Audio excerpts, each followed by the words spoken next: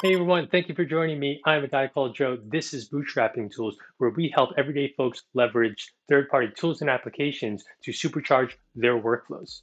Now, in today's video, we're going to be talking about the Airtable API and how you can iterate through all the objects to put it into a Google Sheet without having to specify each field that you want to input. It's going to be really helpful if you have a lot of columns and you don't want to type each one out. That could be a pain, but this way is going to be a lot faster. It's going to save you a lot of headache. But let's go ahead and dive right into it. All right, so up on the screen, we have some previous code that we wrote to handle pagination with the Airtable API. If you haven't checked out that video yet, find this link up over here up on the top right. Go ahead and click through to that and watch that video so that you can follow along as we go through all this data. You don't have to, but it would be helpful since we will be using this code.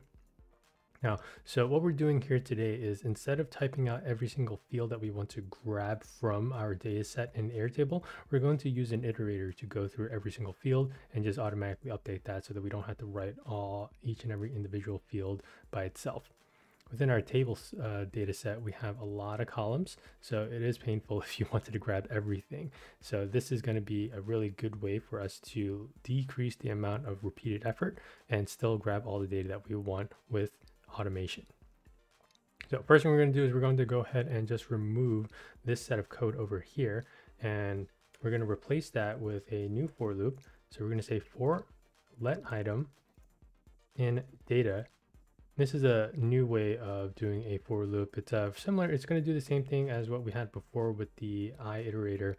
We're just going to go through it without having to state how long the data length is. And so first thing we're going to do is we're going to declare field data. So we're going to do const field underscore data equals an open array.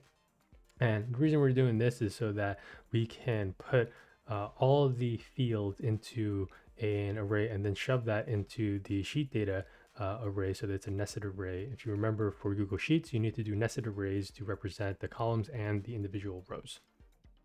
So once we have that, we're also going to set the fields within our API response to a variable called fields. I'm going to set that to data, open bracket, close bracket, item dot fields. And once we have that, we're going to create another for loop so that we can iterate through all the fields that are available. We're just going to call this field in fields, nice and verbose. And then within here, we're going to say field data dot push fields and field. So this is going to iterate through every single field that we have within the fields objects in the API response and then push that in. Before we close this out, let's go ahead and actually comment this code out because we don't want to write anything into the spreadsheet just yet. And what we're going to do is we're going to say console.log. I'm going to say field data so that we can show off what that data set looks like.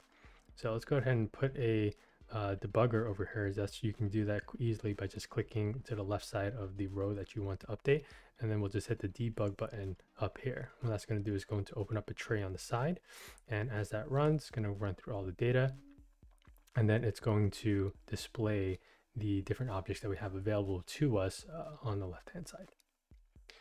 So looks like we have a bunch of data in here, and if we step over it, field data is not defined. So let's see, field data is up here. We're doing it down here. And what we want to do is put it this console statement up a line above.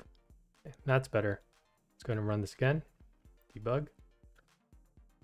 So now that we have this data intact, we can take a look at the field data. We'll see that within the array, we have all the elements that we want. So this is just giving us all the little bits of data that we need. And we also notice that there's some arrays within there, which we'll handle in a little bit here. So notice how we don't have a header row. That's something that we're going to want to place in there. So what we're going to do is within our for loops, we're going to identify what the iteration is and then add in the header row. So underneath of the field data, let's go put an if statement here, and then we're going to say item equals 0 for the first iteration. And if it is that, we're going to say field data dot push Airtable ID. Else, we're just going to put in the Airtable ID since it's not coming through in the fields itself. I'm going to say field data dot push. I'm going to say I'm going to say data. I'm going to say open bracket item dot ID. And that's going to give us the Airtable ID in the beginning of our field data. And then within our next for loop, we're going to do a similar thing. We're going to do if item equals 0, then go ahead and push into the field data array, the field, and else we're just going to push in this part right here. So we'll cut that and paste it into our else statement. It's going to be fields to field. So let's go ahead and stop the debugger and run a debug on this again. And so within our field data, the first pass through of it gives us all the titles or the column headers that we want. So Airtable ID, order date, all of that jazz. And then we will go through this one more time. And then now we see that the next iteration, so when item equals 1, so that's down here, this is the second iteration through the loop, we can see that all the records are coming through with their respective columns. All right, so now that we have this, what we can do is we can shove this into the data set. So let's go ahead and uncomment out this code that we have on the bottom. And then right above that, let's make sure to push in our field data into our sheet data. So sheet data dot push field data. That's basically all we need to do. So now what this is going to go through is it's going to go through all the data that we grabbed from the API. It's going to set the Airtable ID to the first position in our row. And if it is a header row, it's going to put in the header columns. And then it's going to go through the fields and then push in those data points into the positions after the initial Airtable ID one. And then it's going to take all of that and then push it into the sheet data array as a row. And it's going to do that for every single row or piece of data that we found in the API. So before we run this, let's quickly go over to our Google Sheet where we have sheet 1, where it's the previous one where we were actually identifying or declaring each individual variable. So what's going to happen when we run this code is that it's going to replace all this data with the additional columns that we want. It's going to run this, hit the run button, and execution completed. When we go back here, we can see the data has been refreshed and it includes all the columns that we wanted from the Airtable base.